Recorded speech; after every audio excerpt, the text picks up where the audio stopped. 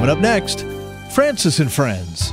Francis and Friends is a production of the Sun Life Broadcasting Network. Email questions and comments for today's program to onair@jsm.org. Podcasts of previous programs can be listened to on our website at francisandfriends.com. In Hour 2, we welcome your phone calls regarding today's topic.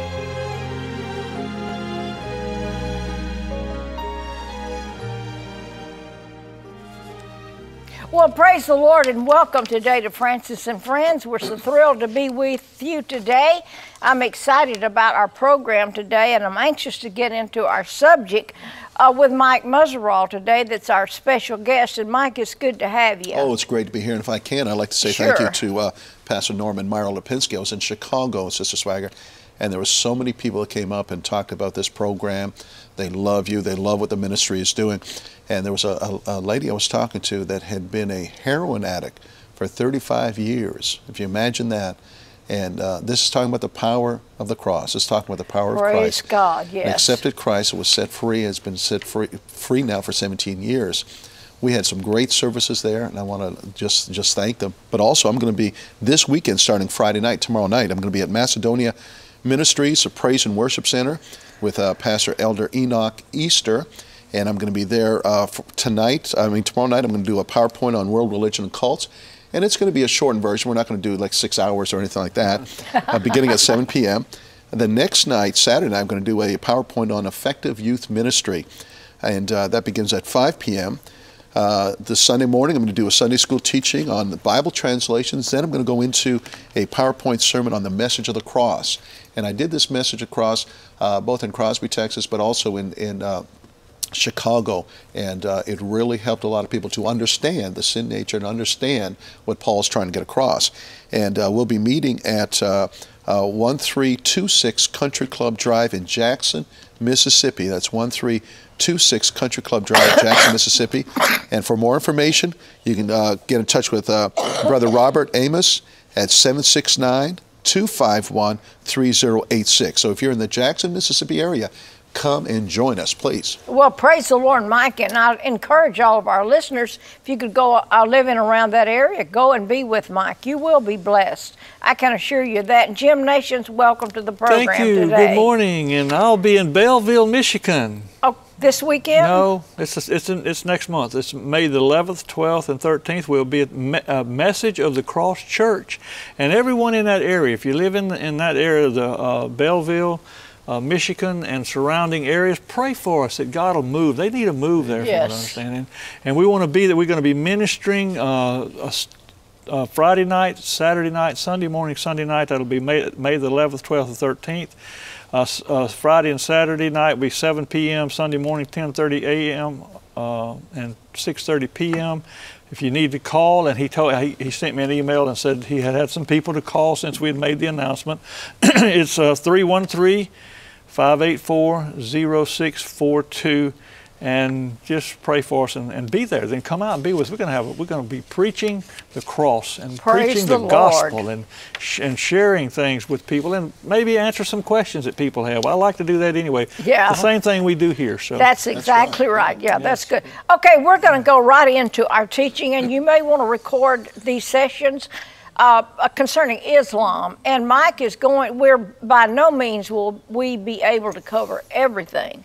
And so, Brother Muzzerall, we're just going to try to give you exactly what is Islam, who founded it, what type of man was it that founded Islam, and kind of then bring it down to where the religion is. So you may want to tape or DVD them, whatever you want, but if you have friends and neighbors that have a misunderstanding or really doesn't understand the religion of Islam, we're not just trying to hurt some religion, we're just trying to give you the belief system of every one of the world's religions. And Mike, I'm going to turn it to you now. All right. Let me start off by saying this, that not all Muslims believe the same. And just like in every religion that we've done already, there are some within that religion that really don't know what the whole religion teaches.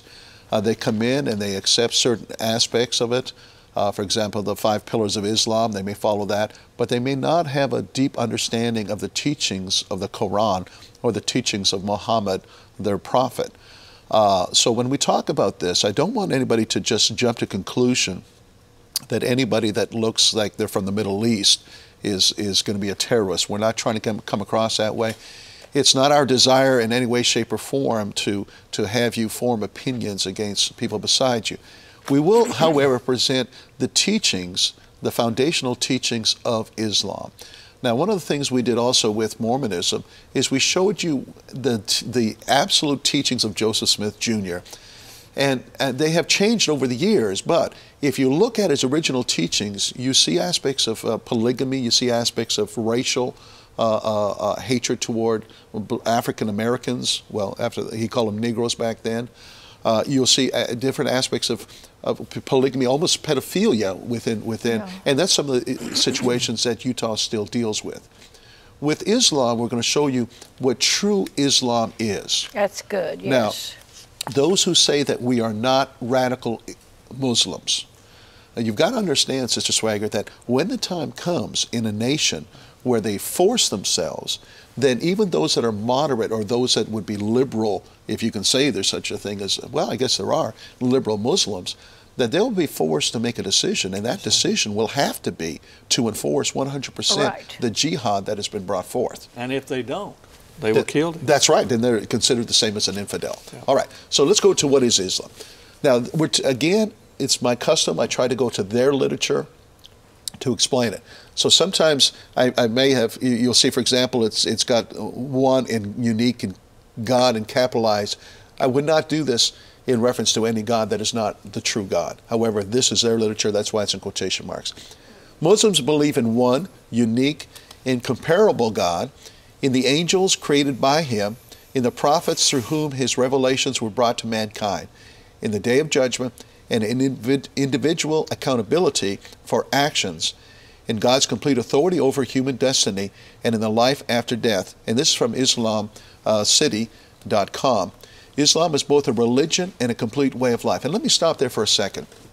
You cannot separate the religion from the government system that they have set forth.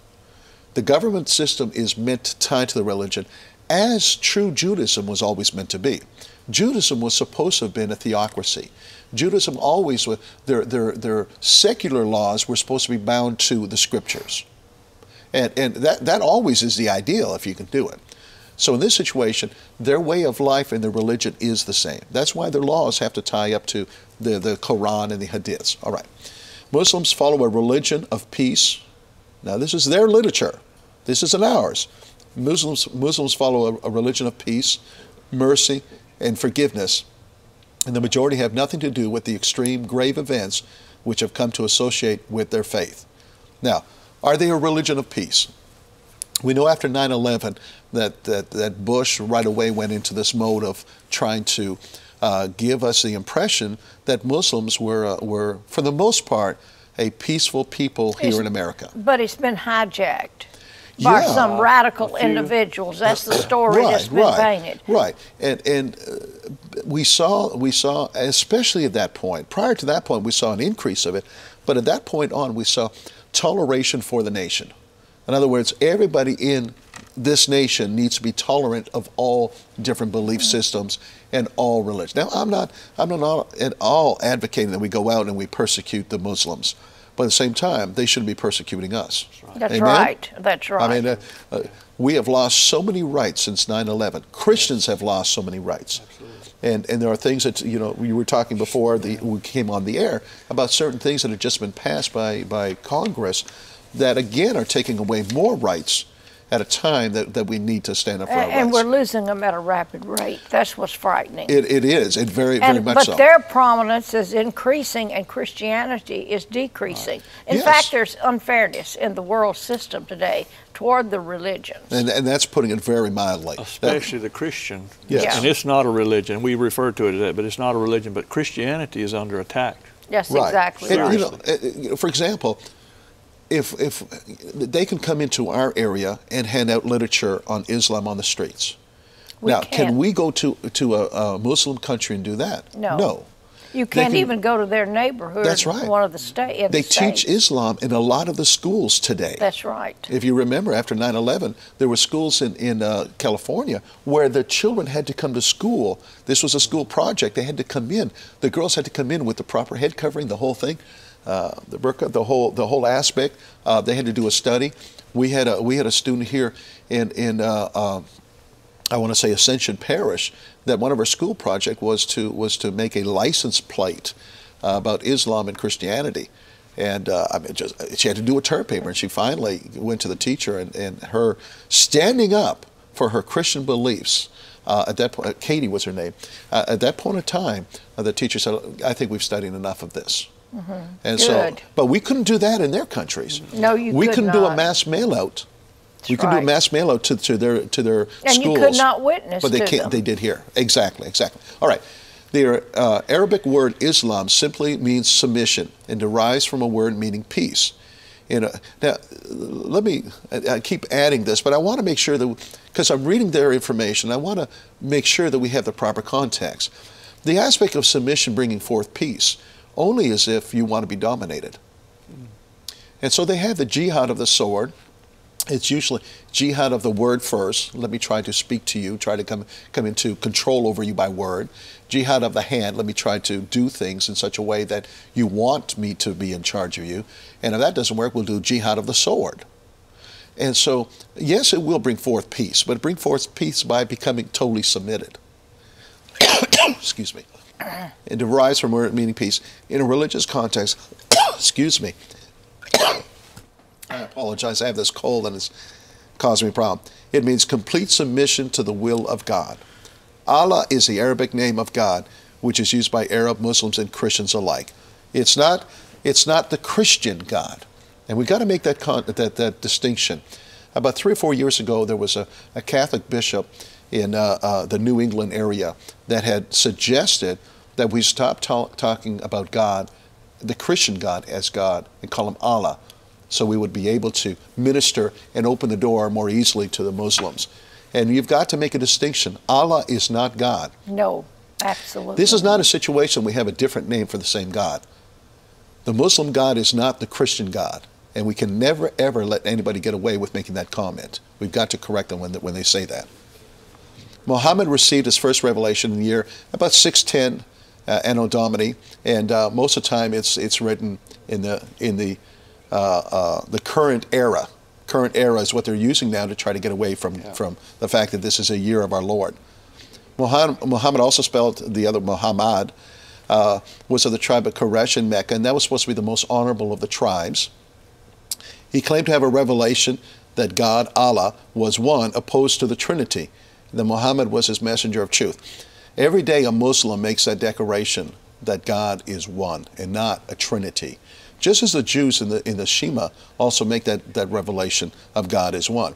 Not understanding that the Scripture has always been that God is one, but a unity of one. God the Father, God the Son, and God the Holy Spirit. Shia and Sunni are the two largest divisions within Islam. Muslims eventually got divided into two groups, Shia and Sunni, right after the death of the Prophet Muhammad. Shia Muslims wanted somebody from Muhammad's family that should take the mantle of Muhammad, whereas the Sunni Muslims wanted the first caliph to be their mentor. Now, this is a Muslim website. This is an Islamic website. And the thing is this, that Muhammad, going contrary to the teachings that he had brought forth, did not prepare for his successor. And so he did not prepare for his death. And so when he died, there was the struggle as to who would take over. And that's why we have the distinction here. The Shia, Ali, Muhammad's son-in-law, was made the leaders of the Shia group, who is called as Imam. And that's from, again, an Islamic group. The Quran. The Quran is the literal word of God. Now, this is their revelation, this is their statement, which he revealed to his prophet Muhammad through the angel Gabriel. It was memorized by Muhammad, who then dictated to his companions. Why it was memorized? Because Muhammad at this point in time could not write. Mm-hmm. And so instead he memorized it and then dictated later on. They in turn memorized it, wrote it down, and reviewed it with the prophet Muhammad. Moreover, the Prophet Muhammad reviewed the Quran with the angel Gabriel once each year and twice in the last year of his life. Now, again, if you see the size of a Quran, it's about the size of a Bible. Now, how is it possible for Muhammad to remember every aspect of that, to be able to review with the angel? So again, this is an impossibility. Nobody could that I know of that can't read or write has the ability to memorize a whole book like that.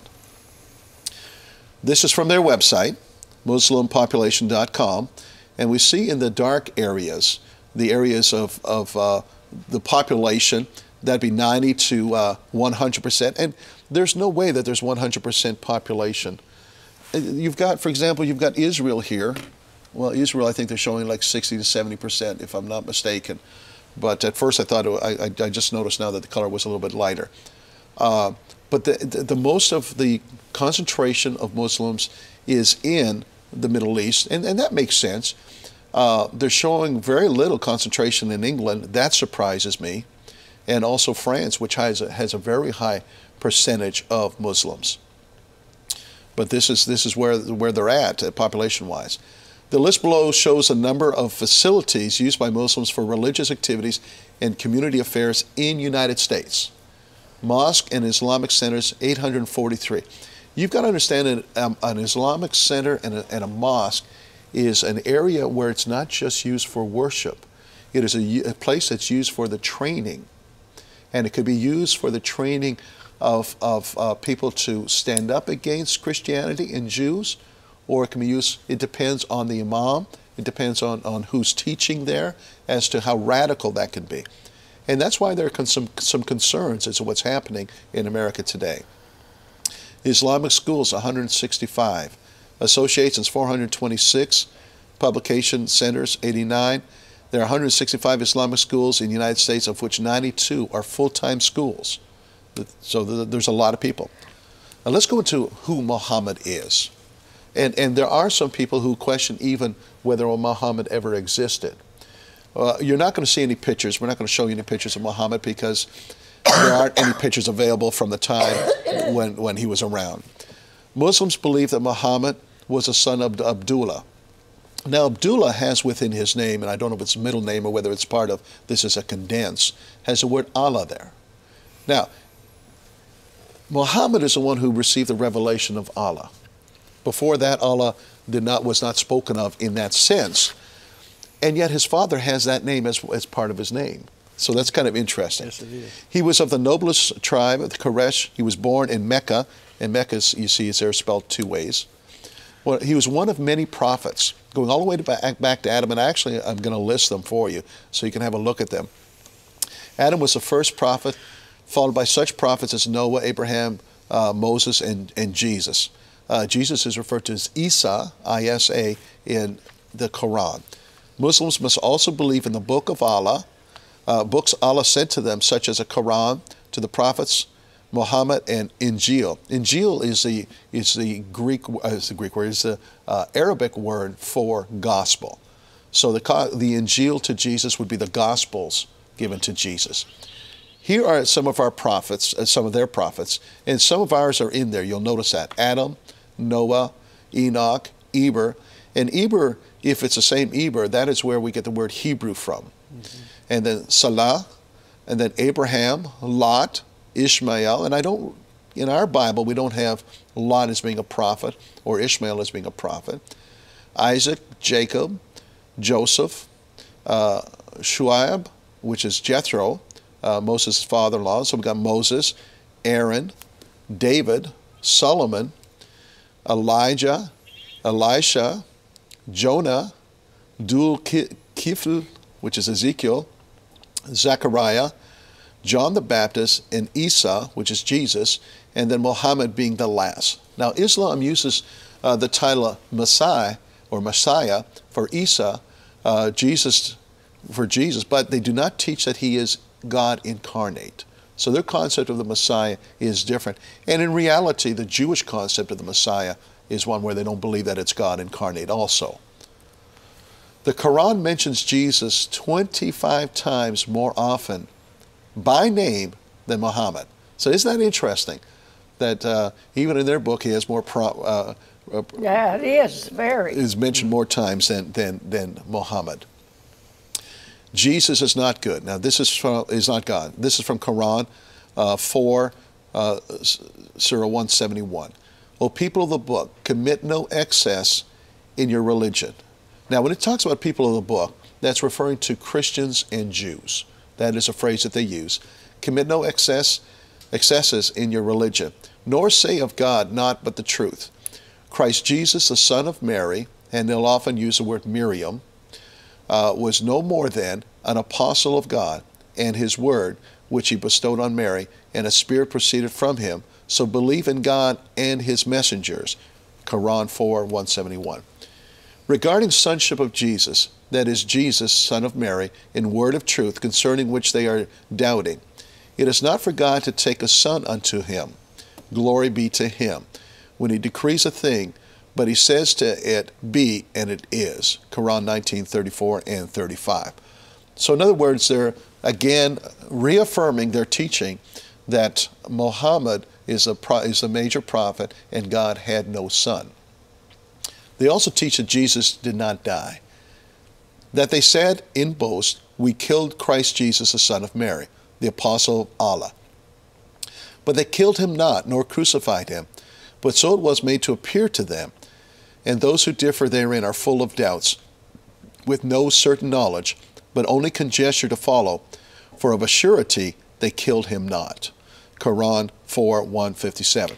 We got to pause for a break, Mike, and that's a good point to pick up when we come on back on right after the break. Thank you for your prayers and financial support. Francis and Friends. We'll be right back on the Sun Life Broadcasting Network.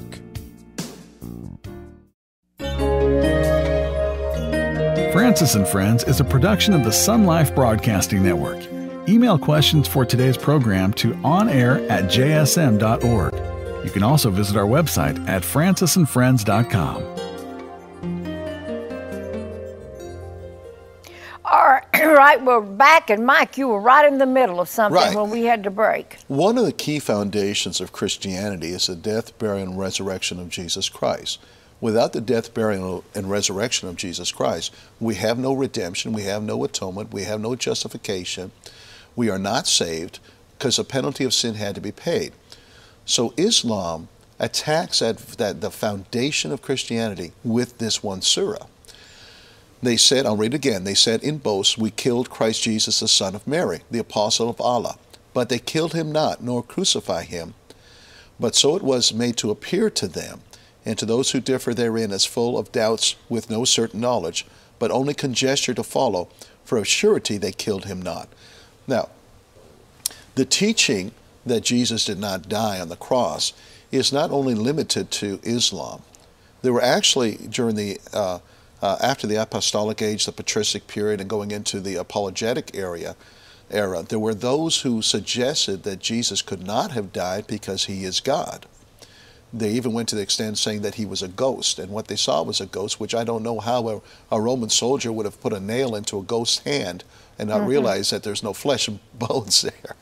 But the idea that Jesus dying on the cross has been offensive to a lot of people, including those who struggle with the aspect of what's referred to as a hypostatic union of Christ, 100% God and 100% man at the same time.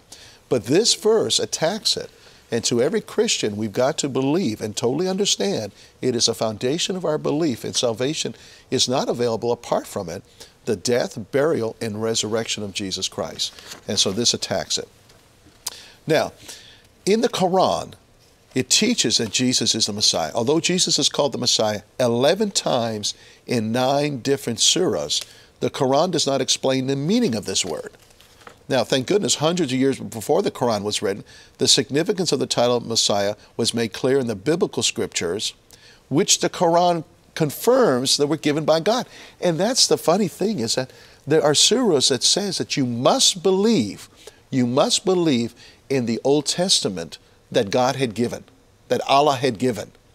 And the Old Testament clearly goes against the teachings of Islam, including the aspect of the worship of Allah.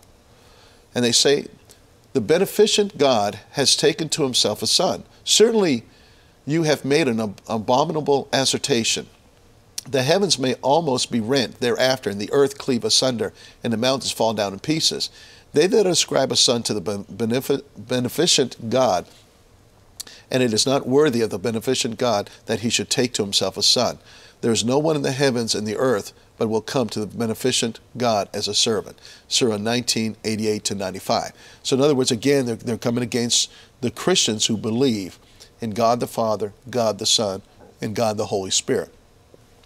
These verses, by the way, these surahs, prove that there has been a belief in the Trinity even back then. All right. The 5 pillars of Islam. These are 5 things that are necessary for a person to be a Muslim. The first one is to bear witness that there is none worthy of worship save Allah, and that Muhammad is the messenger of Allah or the prophet of Allah. And this must be done on a daily basis. They have to state it. To observe prayer of the Salat.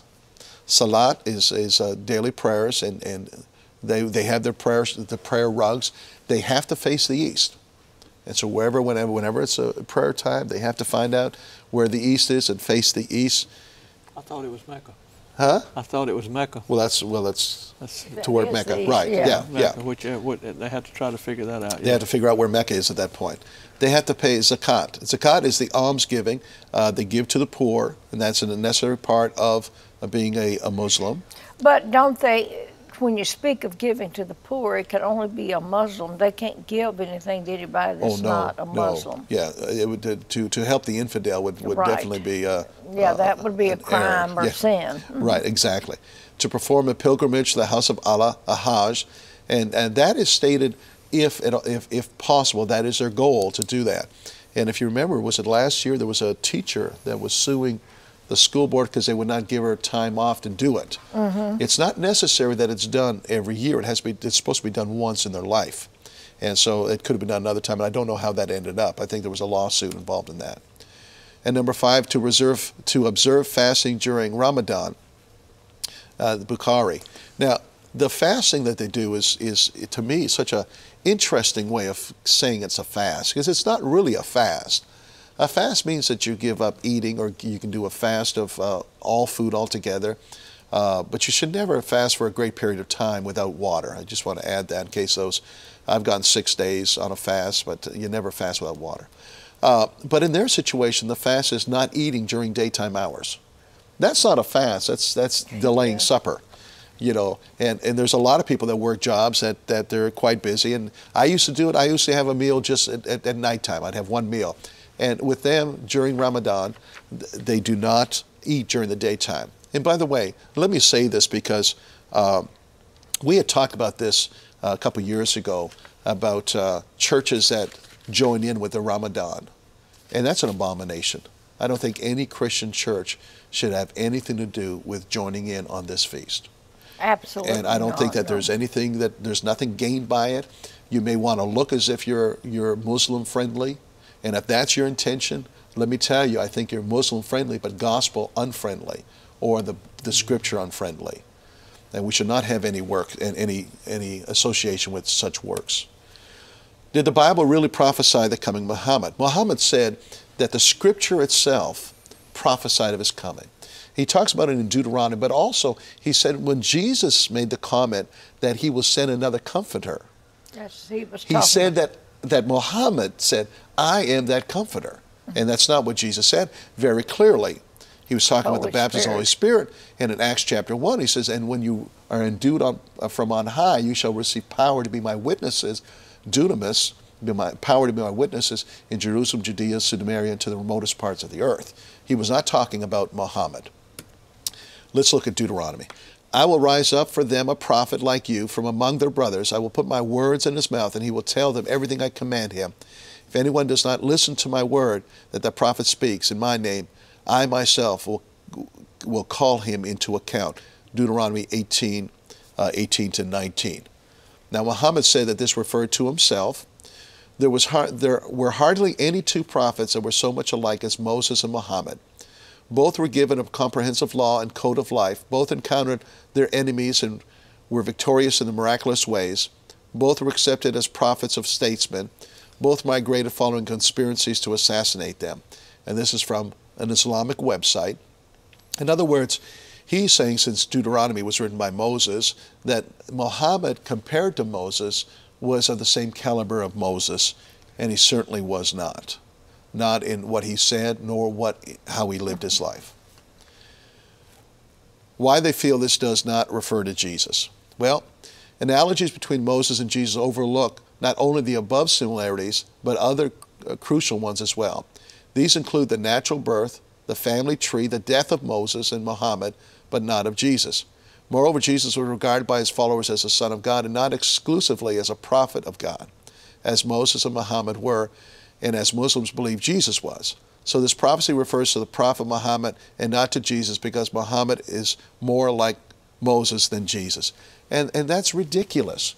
Anytime you do a comparison, and we've done comparisons before between Jesus and different men in the scriptures. For example, if you look at Stephen, the death of Stephen, and Jesus, there was a lot of similarities there. It doesn't mean that they have to be exactly the same. And the idea that because Jesus did not have a natural birth, the family life, the death of Moses, this has got nothing to do. This is referring to Jesus, that the words of Jesus be more powerful than the words of Moses himself. The quality of a prophet. Now I'm going to read this because right after this we're going to compare Jesus and Muhammad. The prophets never commit large sins or small sins that indicate meanness, such as stealing a grape. And I've got to stop there. I mean, if stealing a grape is what's considered as a sin of meanness, what about the times where Muhammad went in with his followers with the sword and killed every Jew in a village? Matter of fact, if we look at Freemasonry with the hat that they would wear, the fez. The fez. That's actually to remember a time when Muhammad attacked a village, killed all of the Jews there, and all of the Muslims took their hats off and dipped it in the blood. Yeah. And that's a symbol of the Shriners. That's the Shriners. That's what I was trying to remember what level it was. They are truthful about everything they say about this life and the next, as well as about what happened in the past. The best human beings are the prophets. May Allah increase their honor. And the best prophet is our beloved Prophet Muhammad. And this was actually not from a Muslim website, but this was actually from a website that people were, you write comments in and somebody else comments about it. Somebody helped me. It wasn't Facebook, but it was something like that. But anyways, a blog. This is from a blog. And it's from Sheikh Abu Adam al-Naruji. All right. But he said that, now I want to compare the life of Jesus to the life of Muhammad. The birth, life, death, and resurrection of Jesus were clearly prophesied in the Old Testament. But thou, Bethlehem Ephratah, though thou be little among the thousands of Judah, yet out of thee shall become forth unto me, that is to be ruler in Israel, whose goings forth have been from old, from everlasting. So with Jesus, we see very clearly that there were so many aspects of Christ's life that had been prophesied, including the death, the burial, the resurrection. And many of the prophecies, there's no way that Jesus could have affected in any way, shape, or form to try to manipulate. That's not the case with Muhammad. The coming of Muhammad was not predicted. It was not predicted in the Old Testament, including Deuteronomy that we just read. It was not predicted in the New Testament, or even in pagan or soothsayers or seers. Even in the demonic realm, there was no mention of a man that would come that would fulfill the requirements or the statement of Muhammad. Jesus was sinless. For we have not a high priest which cannot be touched with the feelings of infirmities, but was in all points tempted like we are, yet without sin. Hebrews 4:15. Yet without sin is important. We've got to understand that that meant that Jesus was always without sin. A virgin birth meant that he was born without sin. He lived a perfect life. Through every temptation, he was victorious. And he did so by relying on the power of the Holy Spirit. Now, with us, our victory comes through the cross. And they overcame Satan by the blood of the Lamb. That's what Jesus did at Calvary. The word of the testimony, that's what Jesus has done in our life since we believed what he did at Calvary. And they love not their life unto the death, the ultimate goal of Calvary. That we get to a point that it's no longer I that liveth, but Christ that liveth in me. Okay? So we see that Jesus was without sin, and then and I forgot to put where it was in Mark. Art thou come to destroy us? I know thee. Who art thou? The Holy One of God. So even the demon world recognized and made a statement of the holiness of God. Muhammad is just a man. He engaged in natural sins and lusts affect all of mankind. That's very clear, especially when you see the amount of wives that he had, marrying a child, consummating that child when she was still a child. Quran does never state that Muhammad was ever sinless. It never states that he was sinless. Allah commands Muhammad to repent. Now this is interesting. Surah 40:55. Allah, the God of the Muslims, tells Muhammad that he has to repent. And then it reminded Allah reminded him of his sins. I apologize, I'm not reading right today. Now, Jesus was born of a virgin. Therefore the Lord himself shall give you a sign. Behold, a virgin shall conceive and bear a son, shall call his name Emmanuel. Isaiah 7:14. So very clear, he was born without sin, born of a virgin. Fear not to take unto thee Mary thy wife, for that which is conceived in her is of the Holy Ghost, and she shall bring forth a son, thou shalt call his name Jesus. So miraculous birth of Jesus. Muhammad had an ordinary birth. Nothing miraculous or supernatural about his birth whatsoever. He was the natural product of sexual union between his father and his mother, 100% natural birth. Jesus performed miracles, healing the sick, raising the dead, casting out demons, controlled the wind and the waves, turned water to wine, fed the multitudes. John 3:2 says, for no man can do these miracles that thou doest except God be with him. So the sign or the approval of a man as being a prophet was that God would be able to use him through the miraculous powers. Now let's look at Muhammad. Surah 17:91-95 states that Muhammad never performed a miracle in his life. Now, a lot of people questioned him about this, and this caused him problems. When asked by doubters to perform a miracle, he either stayed silent or said that he would not do so because he was a human being like any other with no function except to communicate, to be a bringer of good news and a warner. Later on, he said that the writing of the Quran was a miracle everybody demanded. He said that the revelation of angel Gabriel to him of the Quran was a miracle in itself, where we see very clearly with Jesus, there were so many manifestations of God's power through miracles that the Bible says that if all of the books on the earth would record what he did, it would not be able to hold them all. Praise God. Yes. Jesus preached the love of God. For God so loved the world that he gave his only begotten Son, that whosoever believeth in him should not perish, but have everlasting life. If a man love me, he will keep my words, and my Father will love him. So we see that Jesus talked about God as being a God of love. Now let's look at Muhammad. Muhammad never preached the love of Allah, never preached that Allah loved mankind.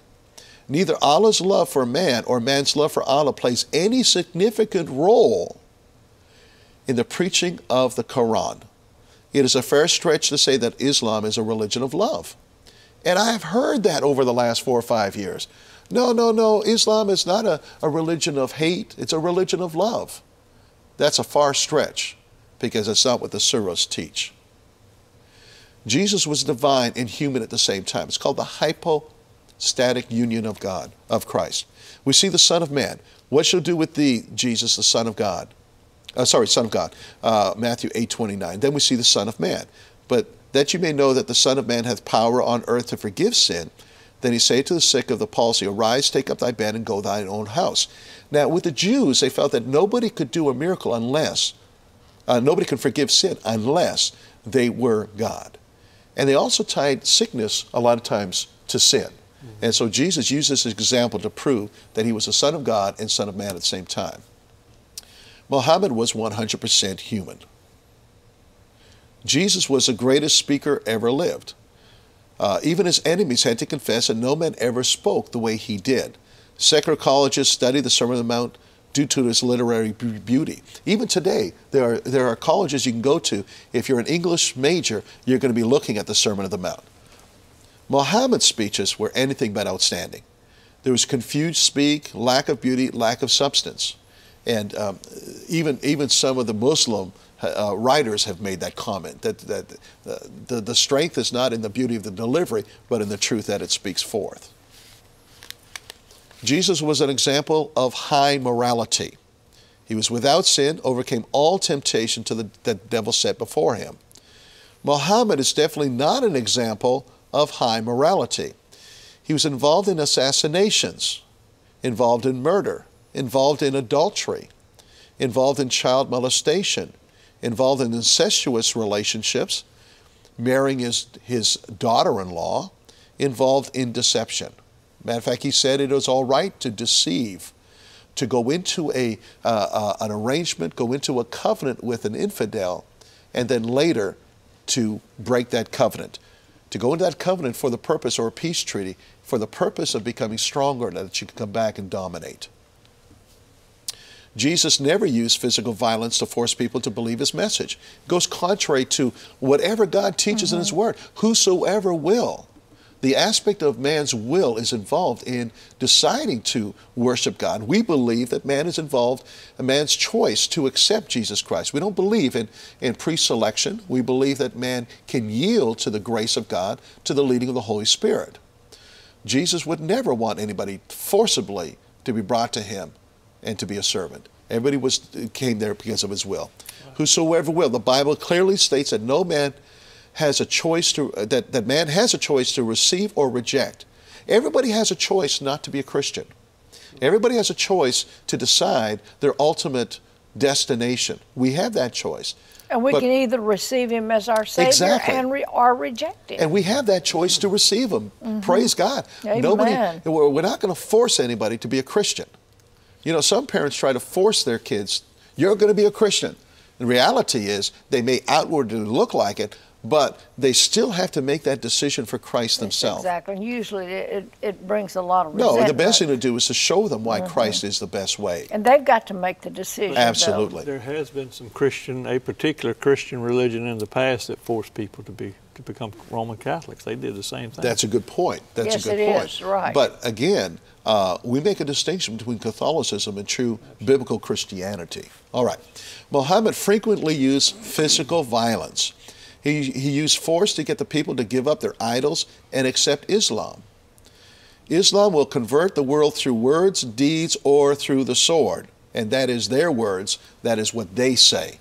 So Muhammad a lot of times would come into a village. If they would accept the teachings of Islam, no problem. If not, he would use the sword to force them to. And if not, a lot of times the village was just wiped out. It's still being done today. Yes, it is. Okay. All right. Jesus never instructed his disciples to use force. Muhammad commands the use of force by his followers.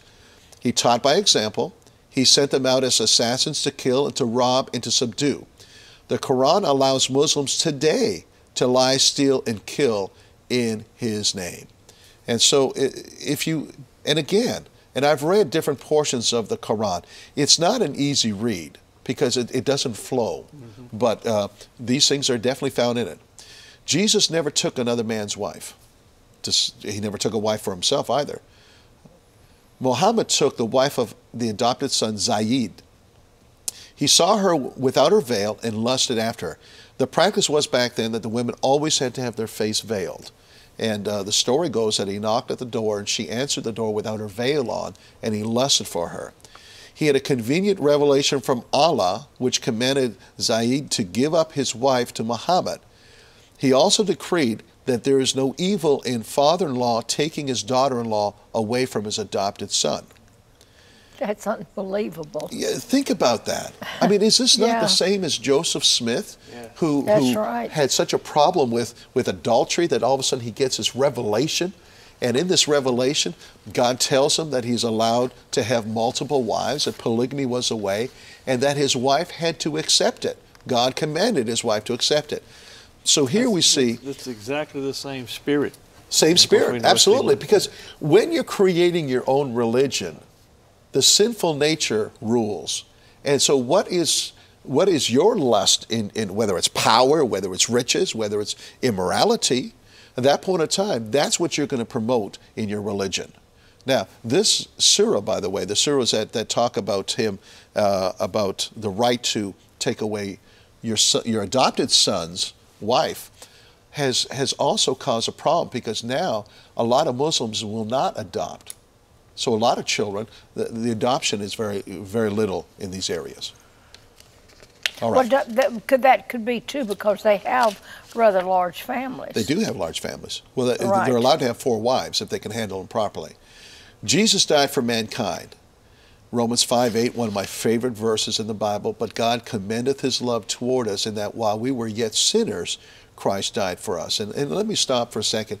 Those that may be watching that you've never accepted Jesus Christ, I want you to know that God loved you so much that from the very beginning, before he created the whole world, it was already determined, and it was stated as if it was already done. The Lamb of God was slain from the foundation of the world. Jesus had already determined that he would go to the cross for your sins. God doesn't wait until we get our act together. And a lot of times that's what happens. People try to become religious before they get into a relationship. And we're going to have to break with that, Mike. And we're going to be right back, ladies and gentlemen, after the break, continuing with our discussion. And we're also going to be taking your calls. And if you have a question or comment, you can give your comment. But we're going to have to, because we're going to probably have a lot of calls. I've already gotten several emails that I want to read. But so keep your comments within not real long, but say what you want to say. But basically, if you have questions, something that we're not clear on, or where Mike is getting his information, please call us right now. The number's 1-800-342-8430. That's 1-800-342-8430. The United Kingdom, it's 0800-068-8162. And if you'd like to email us, on air at jsm.org. We'll be right back after the break.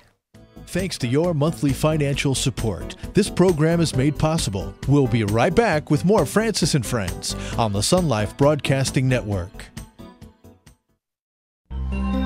Francis and Friends is a production of the Sun Life Broadcasting Network. Email questions for today's program to onair@jsm.org.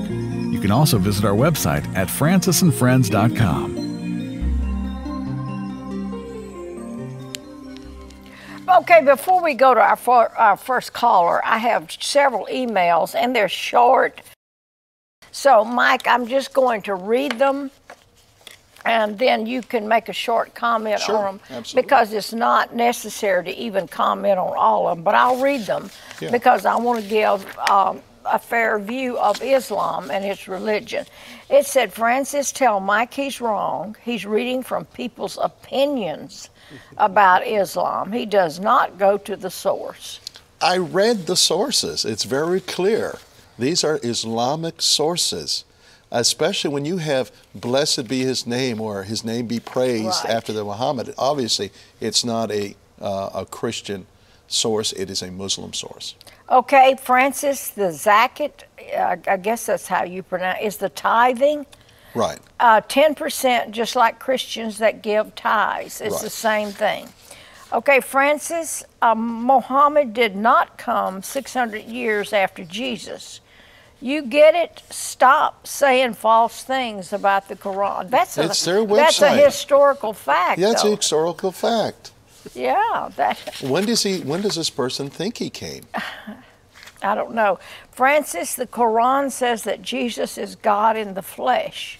You just don't understand it, so stop attacking it. Well, we were just giving... Hold on a second. They said that he's God in the flesh? Uh-huh. I don't know of any Muslim that would agree to that. Muhammad was not even God in the flesh. And Muhammad is the greatest of all of Allah's prophets. All right. No. Francis, you're very wrong. Allah is God in all religions. You understand what I'm saying? No, I don't. No, I don't. I don't either. No. Francis, you hate Muslims. That's why you slander their religion. You are very ignorant.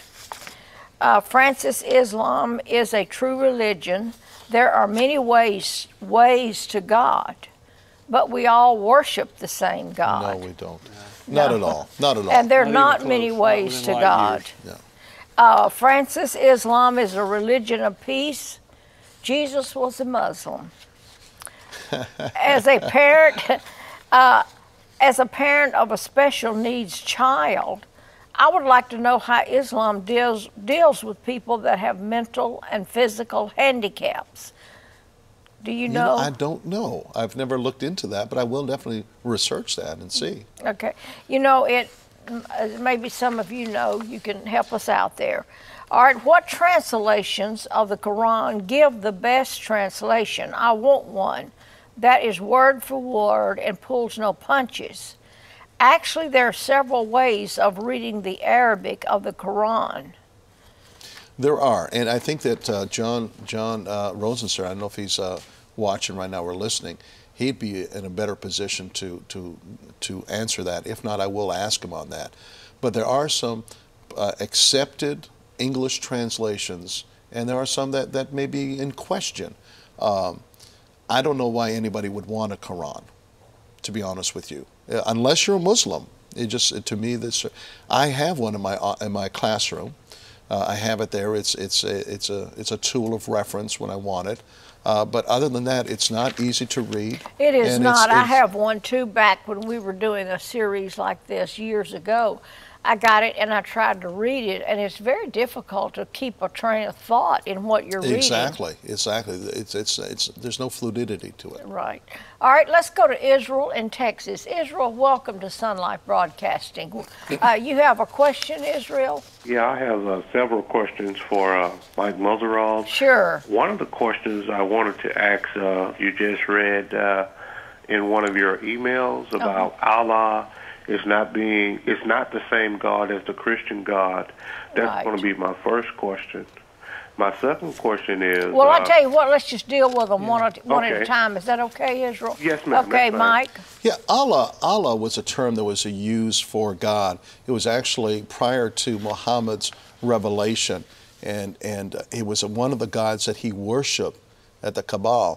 It was a place where his family had worshipped other gods prior to that, and Allah was the favorite of his tribe. And so it is. Allah is the moon god. That's why you see the crescent moon. It's not the same as Jehovah, Elohim, God, Adonai, our God. The God of Muhammad, for example, does not show love, does not express love. The God of Christianity expresses love, says that He loves us. God is love, doesn't possess love, but is love. And that's nowhere found in the Quran in reference to Allah.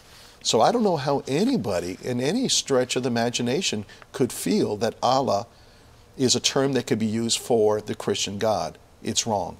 Oh, okay. So basically it's associated with the moon and the crescent star.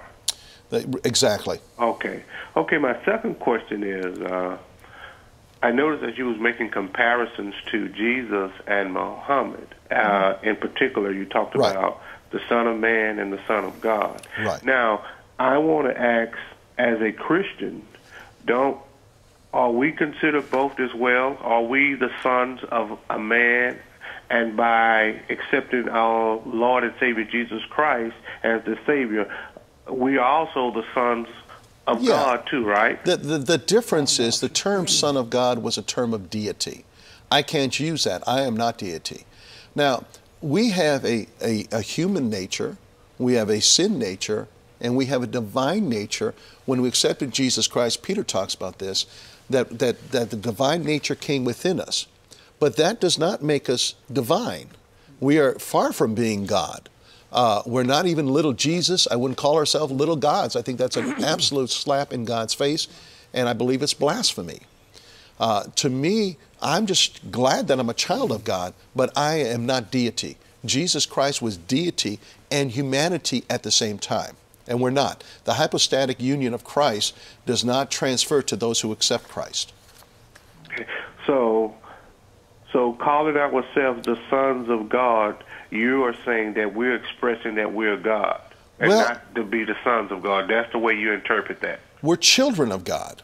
But we're not sons of God. That's right. I wouldn't use that in the same sense as a title. I would use it as I am a son of God, but I'm not the son of God. We're not deity. We're not deity, and that's what you got to really watch out, is that we don't get that deity complex. Okay. You see, the devil wins two ways. He wins if we elevate ourselves to God's level, or if we bring God down to our level. And in society today, that's happening all the time. Yes. Okay. Okay, my next question is, I've noticed when it comes to Islamic, the Quran, there are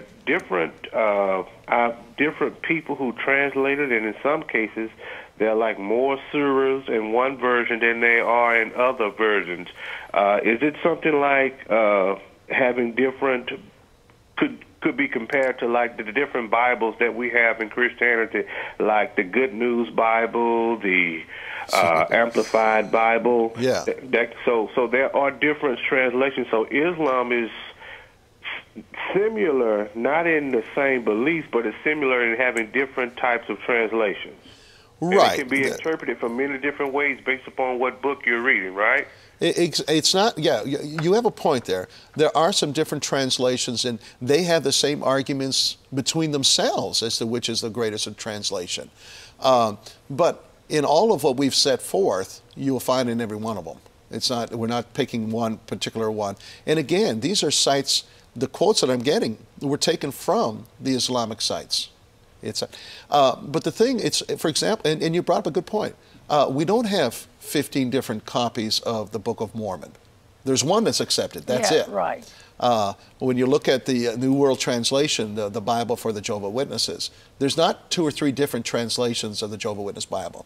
There's one, and you accept it, and that's all there is to it. Okay. But there is within Christianity. We've got one just came out right now that to me has highly offended, and one day we'll talk about that a little bit more in the air. We have translations, and you've got to be careful as to what you read as a translation. Okay. And this is my last question. I'm going to hang up the phone. Now, on one of your comparisons, you were saying that Muhammad uses deception and Jesus didn't. Absolutely. But could you kind of explain in Corinthians where Paul said it was okay to lie to bring the brethren in or to win Christ over? And I'm going to let you answer it. I'm going to hang up. And I thank you all for your time. Before you leave, what verse in Corinthians are you talking about? I'll be lying if I told you, but I have read it where Paul said it's okay to lie to win one over. No. Where do you say that? No, well, I tell you what. Find it and call us back. I know it's in there. Yeah. This is what I'll do. I know Francis have an email, and by the end of the show, I will look it up for you because I have read it, but it's been a long time. Well, now, email us. Paul did talk about those who are preaching Christ for gain and things like that. Yeah. But I don't know. Okay. Yeah. Well, like I said, I'll email her, and if she perhaps get it, because I know you got a lot of calls. This is a big subject, but I thank you all for your time and responding to my answers. All right, Thanks, Israel. Thank you so much. Pedro in Florida, welcome to Sun Life Broadcasting. Pedro, you have a question? Yes, how are you doing, brothers and sisters? Doing great, thank you.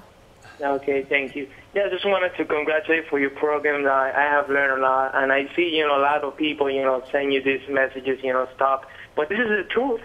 It's the truth. This is the truth about, false religions, and I thank God for you guys, and, you're exposing the truth about these false religions, that are damaging, people, and I'm being, getting people in this false mentality, that, you believe in God of Moon and all these, false teachings. But being said that, I just want to make a comment about, when the brothers say about, Christianity not being violent against, the Quran, I agree to that. But the problem is that men are evil in their nation. Men cannot see God on their own, except that the Father draws him, and he will resurrect him in the last day, in the resurrection day. So the notion is that man, in his own evil ways, as Romans 3 says, that no man can see God. Right. To look for God in their own way, it's just, contrary to the Word of God. You understand what I'm saying? Yeah. The only way to approach God is through godly principles and God's only method. Even Jesus said it when in John 10, 22 to 27, when the Pharisees, told him, that stopped tormenting him and them, because, and he said to them, I told you, you do not believe the works that I do in my Father's name. They bear witness of me. Or Right. you do not believe because you are not of my sheep. Right. And I say unto you, my sheep hear my voice, and I know them, and they follow me. So when we have assurance, brothers and sisters, that God, is the author and finisher of our salvation, we should not, feel that our salvation depends on us and will be lost, in our own strength. You get what I'm saying? I think I am. The aspect of our Christian walk has got to be on what Christ did at Calvary. The focus of our faith has to be on the completed work of Calvary. My victory is tied to that. My peace is tied to that. My joy is tied to that. And from that aspect, yes, but there's an aspect in which I have to resist sin. I have to choose to turn my face toward. I've got to call upon God for help. There's an aspect, and yes, our salvation is based on what Christ did.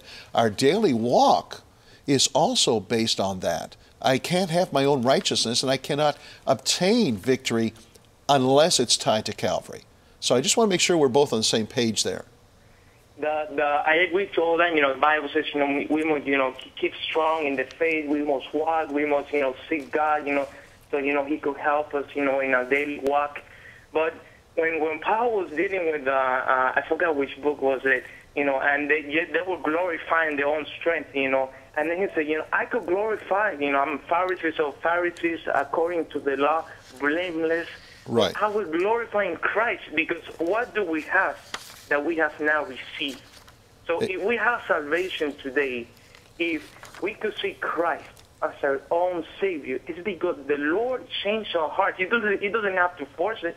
He doesn't have to, break the door and just, come to me. You have to believe.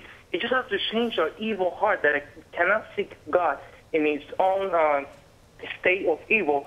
And then, God, changes our mind and takes the veil out of our eyes, and we can seek Christ as our Savior. Okay. But Brother Pedro, I just want to ask you a question. Are you talking about pre-selection? Yeah, I'm talking about, I believe in the election of God, that God predestined the foundation of the world. I believe, totally in that, and no. I believe that's what the Bible says. No, not at all, because the Bible said, for whosoever will.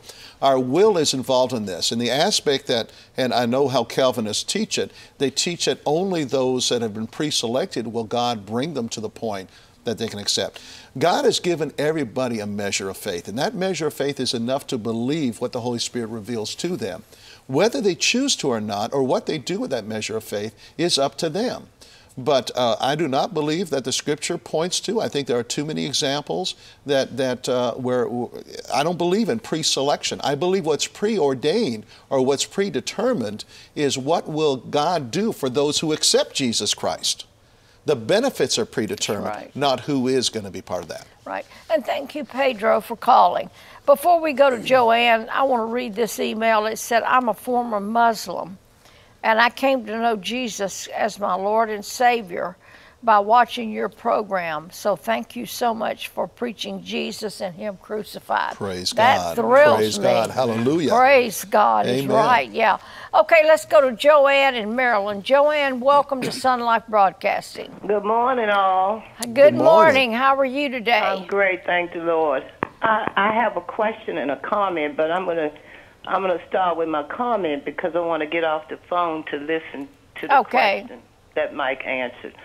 But a few years ago, and I live in the D.C. metro area, I saw in the paper where women had married Muslim men, and I guess they didn't realize how strict the religion was, and these men wound up taking their children to these Muslim countries. That's right. And now the women are fighting to get their kids back. Right. But the law in these countries doesn't agree that these kids should come back to America. Exactly. And I would like for Mike to check that out because I've heard nothing. No, you're right. No, she's absolutely right. Yeah. We've had guests on the phones. I mean, guests in the past that have brought that point up, and that very clearly that if you marry a Muslim man, that man, his goal is to get your family to become Islamic, and if necessary, he'll get anything. And he and his sure. family have the rights to the children. That's right. There was one incident where he said, "Let's go visit the land." Yes. And when they visited, they never came back. The kids never came back. And the reason for that is they know in America they will get exposed to the gospel of Jesus Christ and have an opportunity to accept him and leave Islam.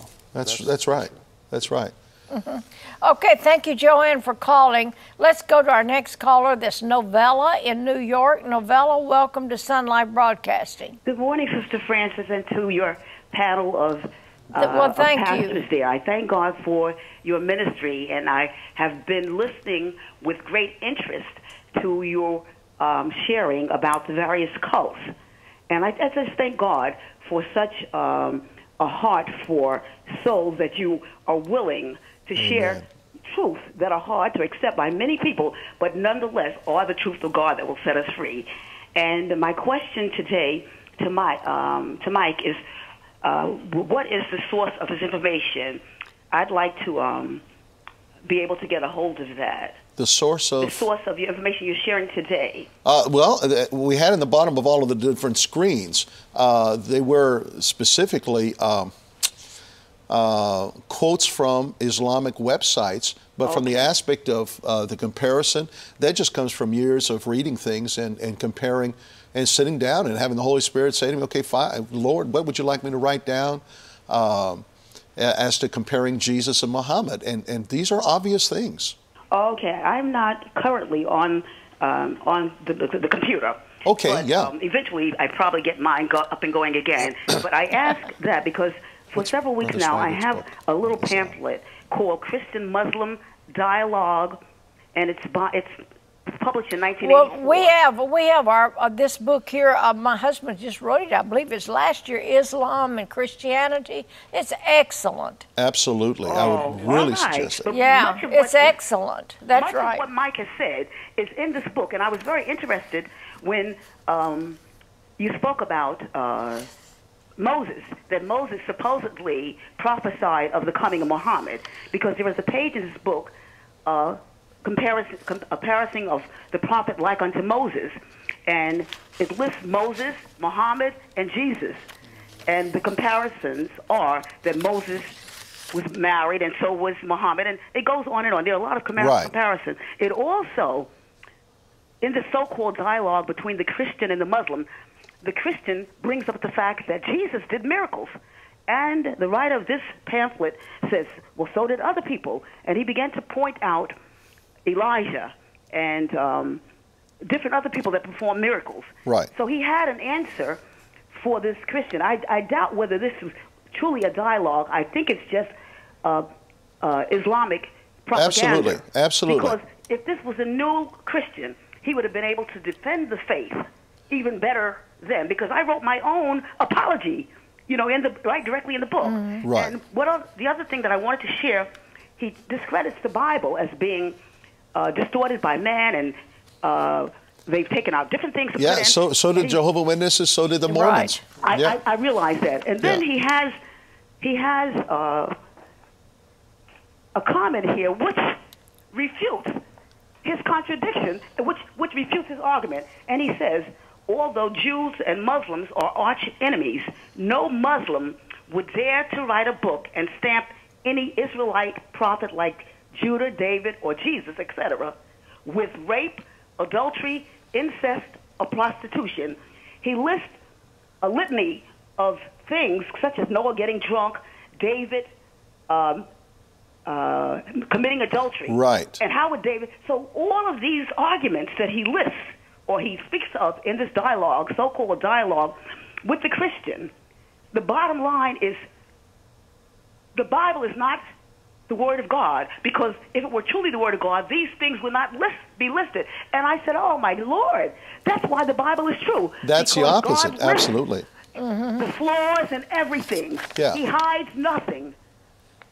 See, the fall of David, for example, his sin, by the way, it always referred to as the sin of David with Bathsheba. It never puts the blame on her, and I think society has gotten a wrong picture of that whole thing. But it always refers to as the sin of David with Bathsheba, and she's always mentioned as Bathsheba, the wife of Uriah. Now, it's there because it's there to teach us things. And the greatest lesson it teaches us is the fact that David, who knew that the law did not have a sacrifice that was able to cover this sin. In Psalm 51, he talks about that was not required, that sacrifice. Why? Because it was not available. And David calls on God for mercy. And so I want everybody to know that the Bible talks about the good, the bad, and the ugly. But most of all, it talks about God's dealing with man so that man can take us and change us into the image of Christ. Praise God. Amen. Okay, thank you so much, Novella. Quickly, we're going to Mike in North Carolina. Mike, welcome to Sun Life Broadcasting. Good morning, my sister Frances. How you doing? Doing good. And Jim, just want to come in and say that I'm enjoying the program and Sun Life Broadcasting. Keep up the good work. Thank you. And my quick question, and I've got a quick question for you, Mike. I just want to understand, is the Muslim faith an outbranch of Islam? It's a Muslim faith. It is. That's what it is. It is their faith. Right. Islam and, I'm missing something here. A branch of what again? Is Islam part of the branch of the Muslim? Well, a Muslim is a believer in Islam, is a follower of Islam. Right. It'd be like saying, is Christianity the same thing as a Christian faith? It's the same thing. It is their faith. Right. Now, you've got different branches within Islam as you do with Christianity. Okay. But I want to make one more other comment. Quickly. Okay, very quickly. If we read in Galatians, because a person that's a friend of mine came back across my Facebook page and says, really, Islam is not a religion. No, it's not a religion, it's an occult. Because if we read in Galatians 1, 8, and 9, you know, if we preach anything other than the cross, then it's... Right.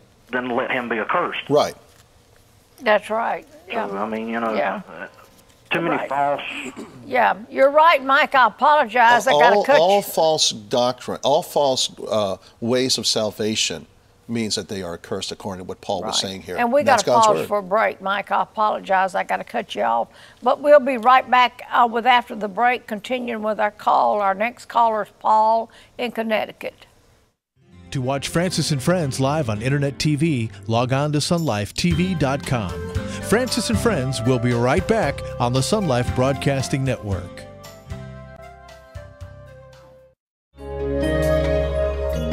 Francis and Friends is a production of the Sun Life Broadcasting Network.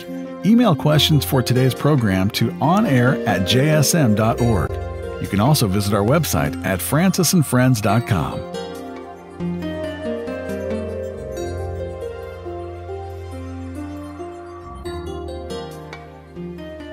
Okay, we're back, and before we go into our call with Paul from Connecticut, I want to mention Donnie's program that is debuting on Sun Life Broadcasting entitled Reflections. And I want him to show you just a clip of it now and give the time that you can view it, because it's going to be an excellent, we think, addition to Sun Life Broadcasting. You know, I never thought in all of my wildest dreams that I would ever have a program of my own. Of course, I never thought we'd ever have a network of our own. You know, reflections, one of its synonyms is to observe, to look back upon, to think about. And that's really what we're doing. We're reflecting upon the ministry. We're reflecting upon the call of God upon my dad's life. How God called him to preach. How he got started. The music, the crusades, how he got involved in radio, then television, and how that Sun Life Broadcasting Network eventually came to fruition. My dad was born in Faraday, March the 15th, 1935.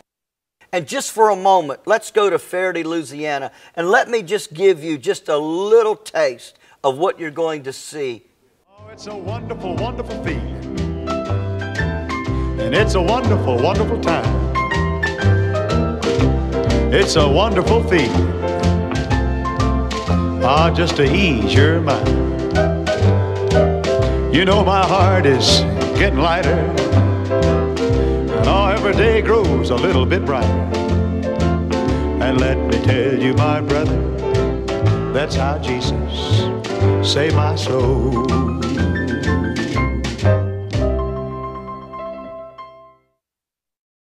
I think it's going to be a blessing to you, so I want you to tune in and watch it. And we're going to go back to our program today, and we're going to Paul from Connecticut. Paul, welcome to Sun Life Broadcasting. Thank you, Sister Francis, and the brother in there. God bless you all today. Thank you. God bless you. You have a quick question, Paul? Yeah, quick question. Clear. I'm just getting rid of this call if you can understand me clear. Okay.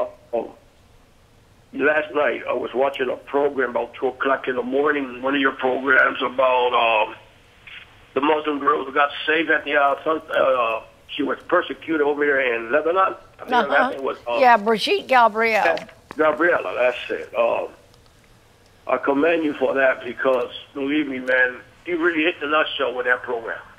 Thank you. That interview, and I think you should have her one day on your program like yes, you know, I do need to get her back. That's right. Back, yeah. That was a powerful testimony. And the other question I want to ask you about is this Sharia law that you were talking about it. Right. I think over there in Florida, if my mind doesn't deceive me, I think I saw it in Fox News that they have this they have a court there.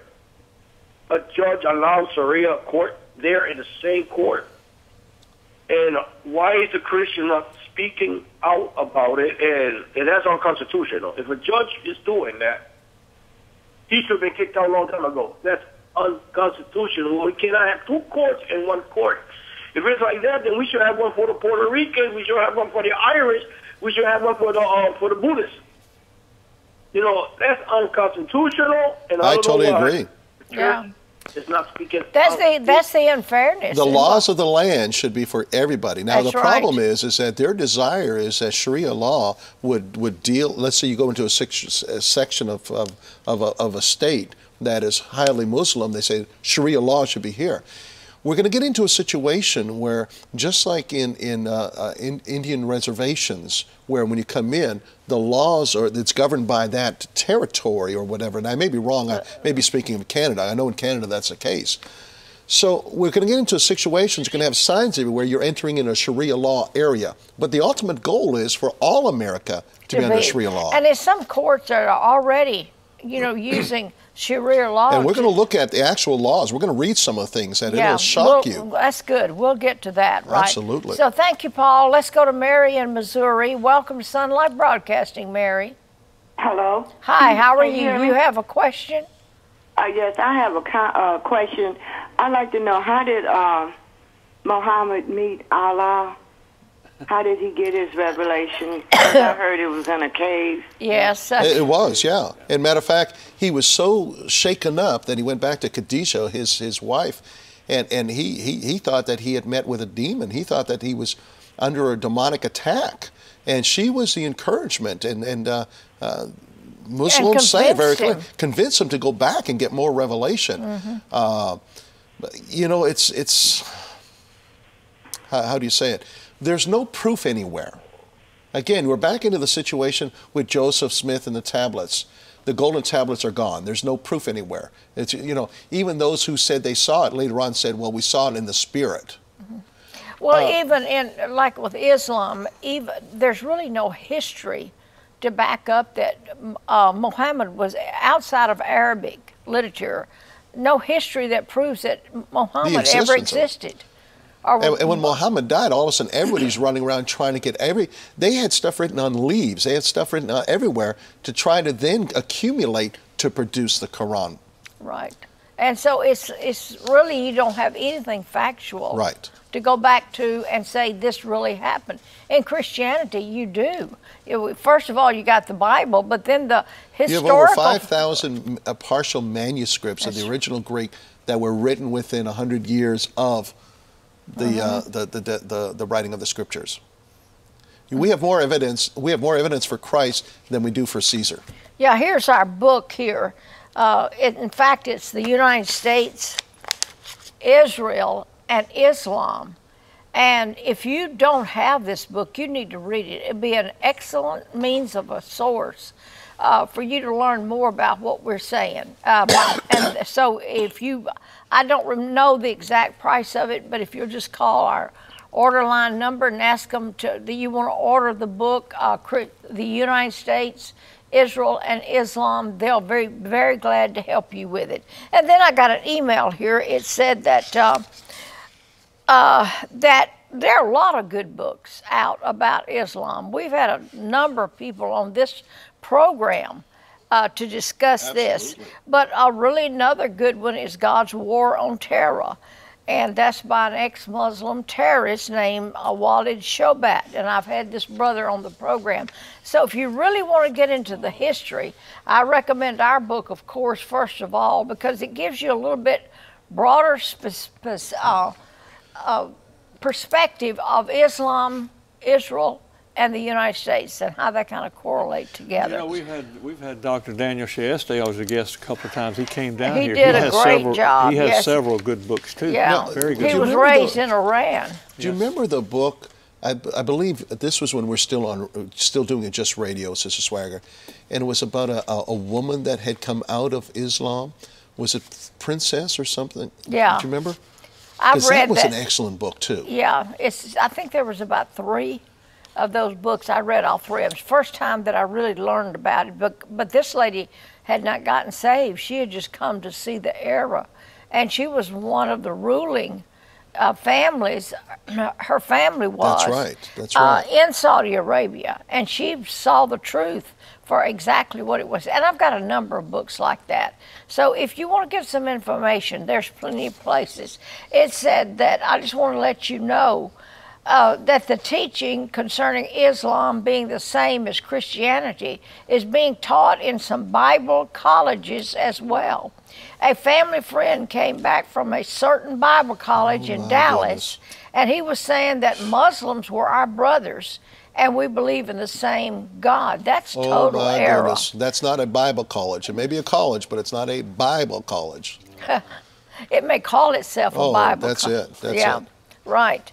And then she said there's a true story, and a movie's been made about it, entitled Not Without My Daughter, about a woman that married a Muslim man and went to his country, and they tried to keep her and her daughter there.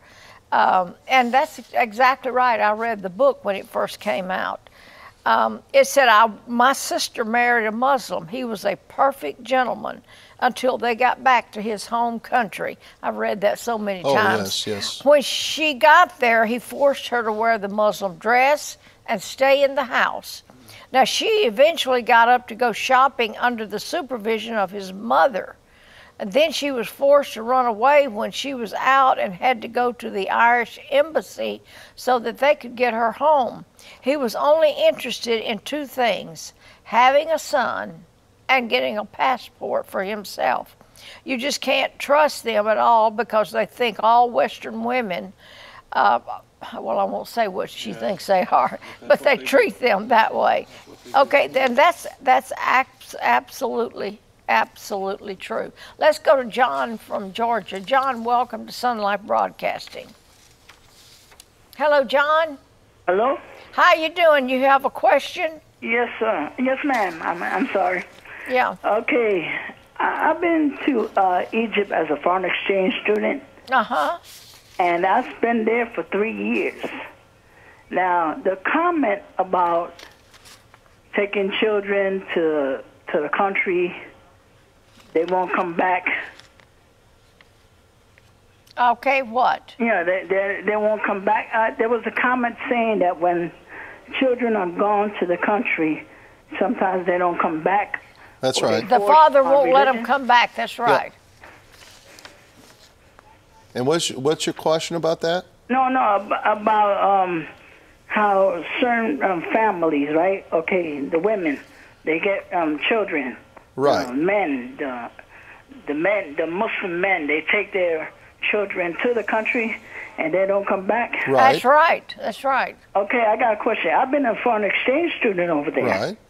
And my toll over there was just for 1 year. Right. But since I have progressed, because I went over there to learn Arabic. Okay. And when we learn Arabic, we just don't learn the language itself. We learn math, science, history, and all that stuff. Okay, and your question? Okay, the question is, if that was the case, and I've been around a Muslim family for 3 years, Right. I was never pushed into the religion. Right. Right? I was never pushed into religion. But I learned about the religion, but they allowed me. I was never allowed. I always prayed, no matter what. I prayed differently from everybody else. They never pushed on me their religion. I always asked about it. And I heard... Well, where were you, John?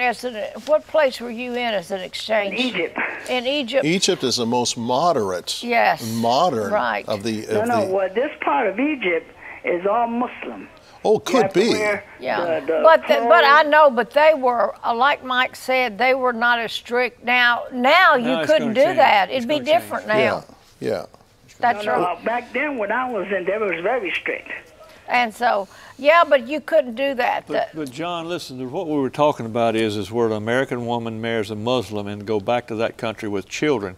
Your mother was not, from what I understand, was not married to a Muslim, so you don't have a Muslim father. So there was no reason for them to hold you or cause this.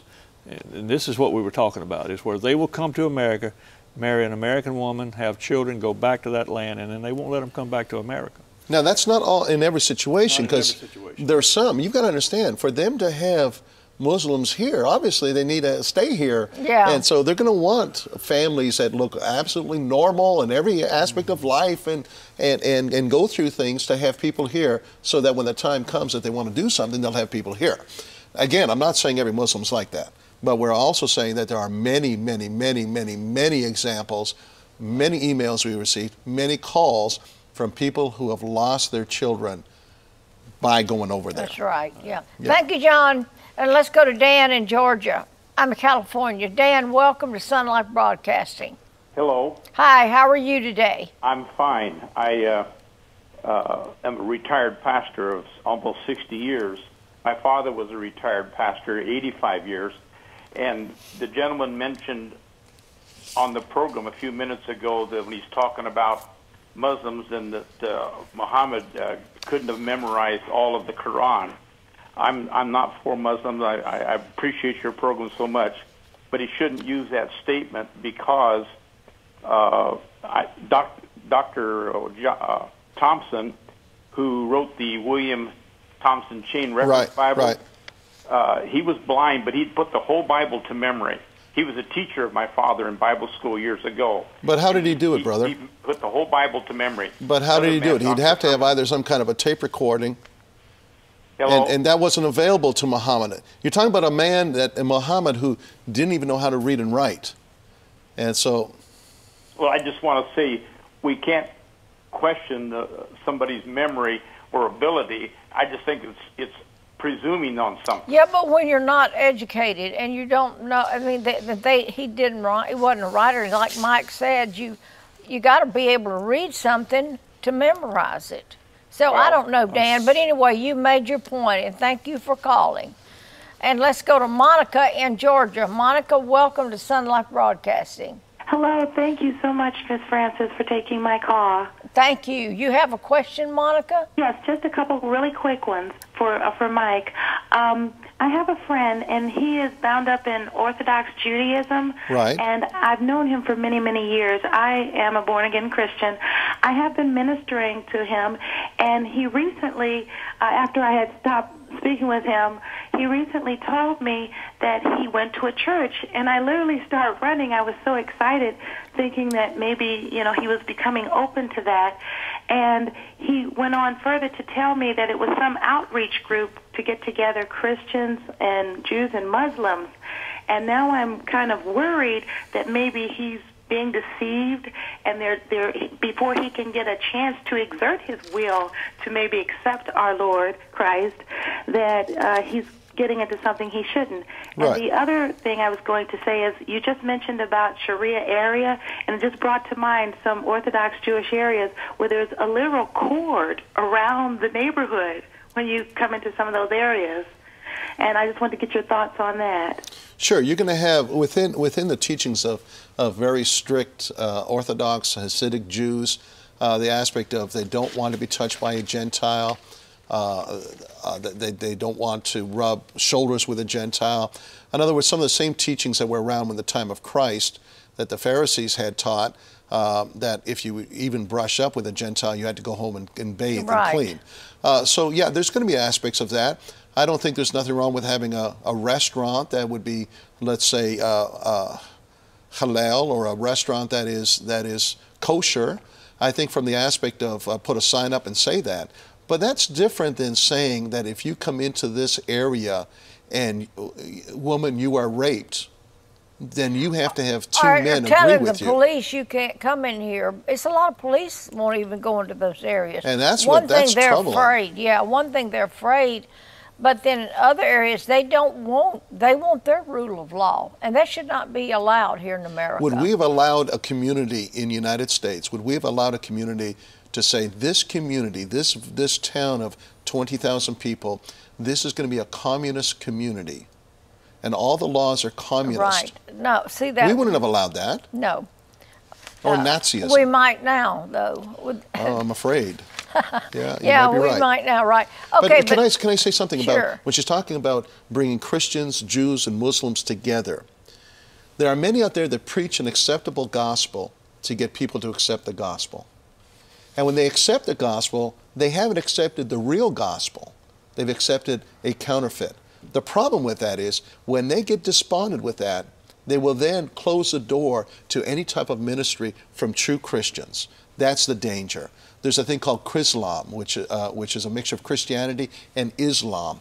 And they do half the service with singing songs to Jesus and half the service singing to Allah. And some scriptures of Christian and some from the Quran. And that's an abomination. That's not true. That's not true Christianity. So I'd be praying for him. I would continue to minister to him the best you can. And thank you, Monica. We're going to Paula in California. Paula, welcome to Sun Life Broadcasting. Oh, thank you, hon. How are you today? Fine, thanks. You have a question, Paula? Well, it's kind of more of a concern. I was a first responder in 9/11. In the information arena, shall we say. Okay. And I had learned things about the Muslims that probably a lot of other people don't know. And I have a really, really hard time with the Muslims, regardless if they say they're peaceful or not, because they're not peaceful. No, Even the ones that say they're peaceful, they're not. They are doing things to help the radicals, because it's almost like they're commanded to. But I was wondering if the countries in the world are being taken over by the Muslims. Right. Just totally being taken over by the Muslims. And I was wondering if any of this relates to anything in Revelations. Well, I don't know if I would tie it that way. But we do know from the aspect, and again, Brother Swaggart's book is highly recommended, as to what is the role of the United States in the last days. I think the influx of Islam, the insurgence of the Sharia law that they're trying to insert all over the place, I think all of these things weaken our nation. And I think that those things are definitely playing into the end times. We don't see anything in Scripture that would be a clear example of United States in action. I had one person very upset, and they said, no, it talks about the nation of eagles and rivers. And that's got to be United States. Well, United States is not the only country that uses an eagle as a state bird or as a representative of their symbol. Nor is it the only nation that has a river. The Eagle was used by Germany, and they definitely have a lot of beautiful rivers. But again, there's nothing that's clear. So United States is losing its power, and we see that very clearly. Yes, we do. In the last 4 or 5 years, we've lost a lot of power. But I don't know whether all these nations becoming Muslim is necessarily prophesied, but it definitely will come into play in the aspect of Israel seeking peace. That's exactly right. All right, Paula, thank you so much. One more quick email before we have to go, Mike. Said, Mike, you're speaking the absolute truth. Americans need to wake up and quit falling for this deception that Islam is a peaceful religion that the media seems to promote. And we should fear this religion, seek God, Jesus Christ, and the Holy Spirit for direction, wisdom, and understanding. And I want to add to that, we should witness to these people. Because just like I read a few moments ago, they're getting saved. That is the positive thing about them coming to America. They are hearing the gospel of Jesus Christ, and they're accepting it. Share your testimony. One of the things I did when I was talking to a Muslim, I said this. I said, listen, Muhammad himself was not assured of heaven. But every Christian who believes the Scripture and has accepted Jesus Christ already has that assurance in their heart. You see, with them, there's no assurance. That's right. That's the difference between religion and relationship. Even with religion, you think that you've arrived and you go, no, I haven't arrived. I may have to go through purgatory. But with Christianity, you know that right now, if you die, you're going to be with Christ. Oh, that's right. It said, as a college student, I'm subjecting to these promotions of the religion of Islam from multiple areas of study. That is the fact. That is true. Yes. It's sickening to me that they push this religion but not Christianity. I know Gabriel wrote an article. He was given a task. He wrote an article that was concerning, use the Bible as a source. Yeah. And the teacher just right in front of the whole class gave him an F without even judging the article. The content, Right. So it's, that you're exactly right on that. It said, to those that say Allah is the same as the God of Christianity, does Allah have a son named Jesus Christ who died on a cross? No, they don't teach that. There you go. That's good. Okay. Well, I want to thank all of you for being with us. Now, Mike, you're going to be back with us on Tuesday. On Tuesday, we're going to continue with this. And we'll be studying. We're going to continue a little bit more on the controversial side of Muhammad's life, also going into Sharia law and looking a little bit more at the 5 pillars of Islam. And also, I want to touch base, whether it's next Tuesday or next Thursday, also on women in Islam. That's good. That's excellent. Thank you for being with us. We love you, and God bless you. We'll be back with you tomorrow. John Rosenstern's my special guest tomorrow. We have a lot of things that we're going to be discussing. We love you. God bless you. Thanks for joining us today for Francis and Friends. Email questions and comments for today's program to onair@jsm.org. Podcasts of previous programs can be listened to on our website at francisandfriends.com. Francis and Friends airs live weekday mornings at 10 a.m. Eastern, 9 a.m. Central, and replays weekday evenings on the Sun Life Radio Network and on television on the Sun Life Broadcasting Network. Francis and Friends is a production of the Sun Life Broadcasting Network.